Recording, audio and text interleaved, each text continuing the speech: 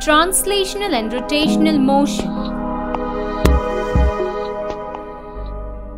Motion is the change in position of an object with time.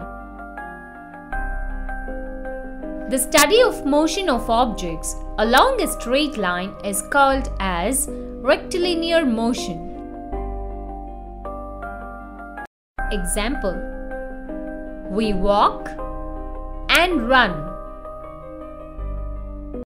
Consider a block on an inclined plane. All particles of the block have same velocity at any instant of time. That is pure translational motion. Pure translational motion is the one in which all particles have same velocity at any instant of time. Now, consider motion of a cylinder along an inclined plane. Its particles have different velocities. Particles at the circumference may have rotational motion and particles at the center may have translatory motion. If we consider body to just roll and doesn't have translatory motion, then the body just rotates along a fixed axis known as axis of rotation. Example: a potter's wheel.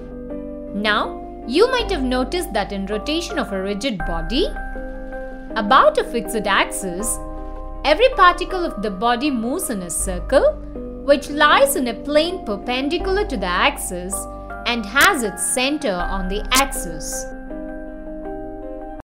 Observe the figure. It shows the rotational motion of a rigid body about a fixed axis.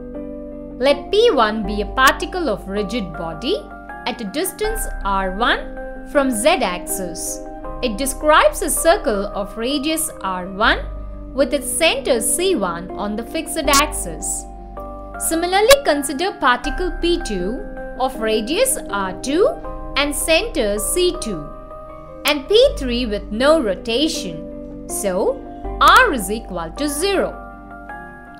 Every particle of rigid body rotates around an axis of rotation perpendicular to its plane. Particle on axis does not rotate as it is on the axis, and axis does not rotate.